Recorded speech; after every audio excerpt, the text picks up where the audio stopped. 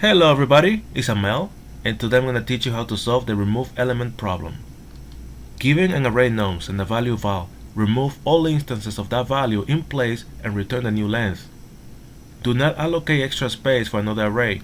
You must do this by modifying the input array in place with big of 1 extra memory.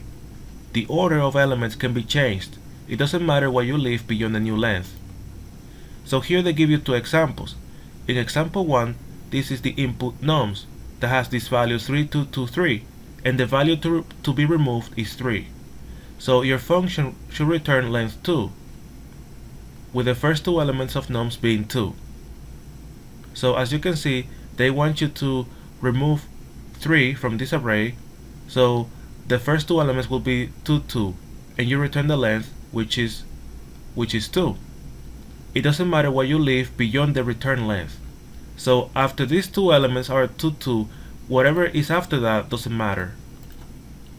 In this example, you want to remove all instances of value 2. So your function returns length equals 5,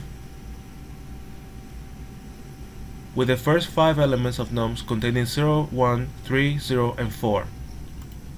So as you can see, these are the elements that are left after removing 2, and the length is 5.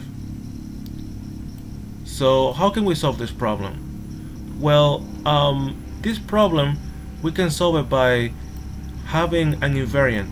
We can maintain an invariant as we traverse the array, and by maintaining the invariant, all the elements will be actually in the place that we want them to be. So we can have 2 indexes, one left and one right, and right will be examining every element, and if I find that the element at position right is not equal to the value that I want to remove, then I put a position left and increment left. So by the end of the iteration, all the elements to the left of left will be the elements that are not this value here, for example, and then I can just return left. So without further ado, I'm going to show you how to write the code. First, I'm going to have integer left gets a value of 0 and right gets a value of 0, and then I can say while right is less than nums.length.